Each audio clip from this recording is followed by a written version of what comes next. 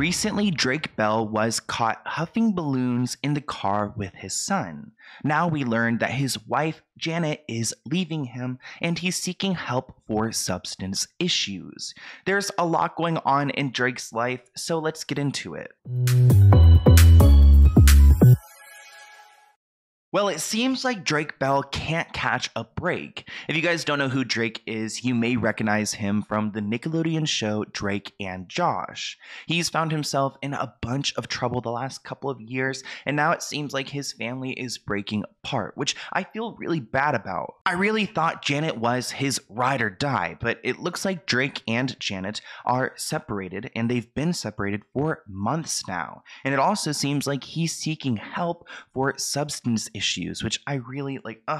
That just breaks my heart. I just made a video about Rob Kardashian and his alleged overdose. So seeing this, it's like, wow, so many people are struggling right now. When it comes to Janet, I really did not see this coming because they've been together for a long time and they do have a child together. Drake actually has a YouTube channel with 800,000 subscribers, and he posted a podcast episode on there 9 months ago with his wife, Janet, and it seemed like they were all right. They posted this episode on March 19th, 2022, and he claims that he was going to spill the tea in this episode because at this point, Josh, the person he worked with on Drake and Josh, said that Drake wasn't his friend. Which you may remember there was some drama about Josh not inviting Drake to his wedding, so there's already some tension there. And when Josh spoke about Drake, Drake decided to make an entire podcast called Drake and Janet, and he spoke about Josh and spilled the tea and claimed that they were really friends when Josh claims that he wasn't friends. And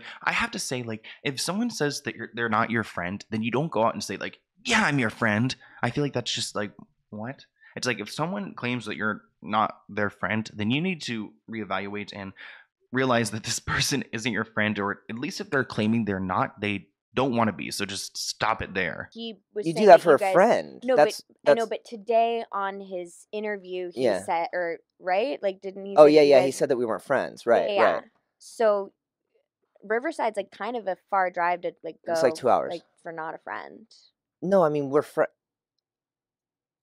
Wait, but I'm saying, but we were friends. Yeah, I understand, but today he told everyone that once your show was over, you weren't friends. Oh, well, that's not true. Okay. Yeah. Okay, that's I was getting Yeah. confused. He actually went on to show a bunch of pictures of them together, and you could tell that this really hurt him. So I actually do kind of like feel for him because like clearly like he's hurt by this. He thought Josh was his friend. It's just next level to go and make a whole podcast and to mimic this show and to bring Janet on there. And again, it seems like Janet was his ride or die. Like she was going to do anything for him. But honestly, I would make my divorce public if my husband was huffing balloons with my child in the car. That's just like a safety issue right there.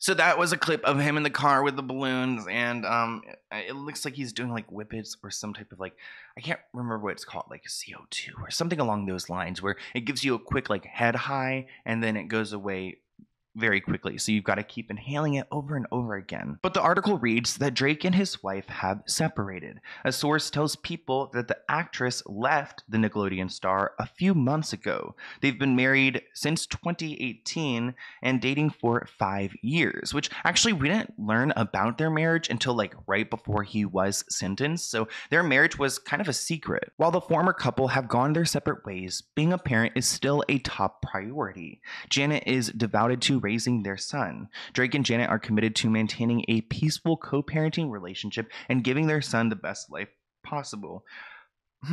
Which I'm like, the balloon situation is not the best life possible, but okay. News of their split comes weeks after photos and videos of Drake are released of him huffing a balloon in a car after he's seen leaving a California vape shop. So you could pretty much insinuate that he probably bought some whippets there, filled up the balloon, and just started getting high in the car. According to the source, Drake is now getting outpatient help for substance issues. Quote, Drake needed to take some time to get help and focus on his health, which I appreciate. Like, we don't want to see anyone struggling out here. We don't want to see Drake get sick and on these like he's got a baby to live for and they're separated now. Maybe they can get back together, but I think Janet's probably over it. But there is something off about their relationship because in the beginning it was a secret, and I feel like when relationships are too private, then there's something they're hiding. Drake and Janet have been notoriously private about their relationship, Drake only revealing that the two were married and had a son in 2021 in a tweet. Again, right before his sentencing, they did like a photo shoot with like some Disney, and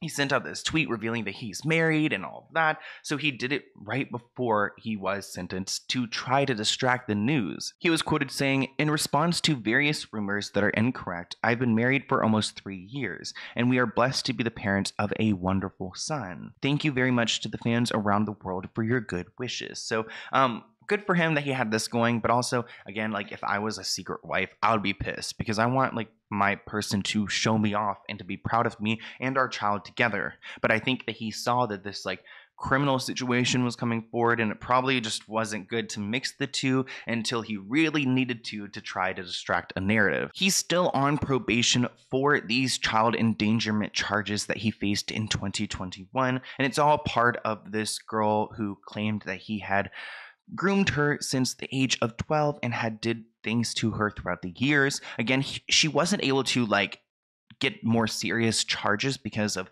statute of limitations and I think jurisdiction because she's Canadian, but she was able to get him on child endangerment even though she had a ton of evidence. I actually requested the entire folder of evidence from the like Ohio County office. It took like 3 weeks for me to get it, and I've never actually released anything from it, but I have a Dropbox, and like one day I could show you guys like what she claimed happened because there's so much in there that the media outlets didn't report on. Like there's like pictures of like birthday cards that he had given her that acknowledge her age and things like that. So there's a lot to her story, and I feel like only not even half of it has been told yet. And that's not the only victim of Drake's. At one point, his ex-girlfriend Melissa came forward and she gave a public statement, which I have made a video about. So if you have not learned about this situation, definitely go check it out. But again, I thought Janet was his one because through the Melissa thing, through the the Canadian victim situation, I mean, that was huge. She stuck by his side. And even at some point, she was texting me, which I know she was texting me because I've never had it where you type in a person's number and their name literally comes right up. Like, usually that happens sometimes, but not as often. You get a call and you Google it and you can't figure out who it is. Well, I Googled it when this happened, like last year, and I knew exactly who it was because the name came up right away. And Janet was texting me because of my coverage of Drake's charges. Let me just quickly remind you guys of these text messages. I do have texts from Drake, which I have publicly released, but this one from Janet made me believe that they were going to be together forever because she wrote that this is Drake's wife. We're reaching out because there's a case being built on a lot of your content on YouTube. I don't know what the case is. I don't know if it's still being built. I doubt it. There was a legal team that they wanted to bring me in with. They were actually going to be at Virginia at this point, which I was living in Virginia, and they wanted to meet in person. They claimed that they had a family emergency the day that me and him were calling each other back and forth, but I was going to be part of some big news and some information that would have been the most views I've ever received, which I'm like, girl, you don't know anything about views. Also, I don't do it for the views, but she claims that Drake and her were going to tell me about the truth with their team present, which I'm really interested in the truth that they were going to tell me about. I'm honestly so bummed to have watched this happen. They wanted to open a conversation between him and I made it all public, which is not what they wanted. What they wanted was to corner me in, spit out some narrative to me, and have me regurgitate it on my YouTube channel, which is something I just do not do. I make everything public. You guys know this if you've been watching my channel for some time. But yeah, this was her text message to me, and I think it's really damning that she felt comfortable sending this whole thing, or at least she's like, so down for Drake and his, I guess, his side of the story, which I feel like I cannot imagine dating someone who has these type of allegations against them. She ended it by saying, "I respect a hustle. If you know anything about me, I respect it a lot." Okay, Janet, she respects the hustle. I guess she's a hustler. I don't really think of myself as a hustler.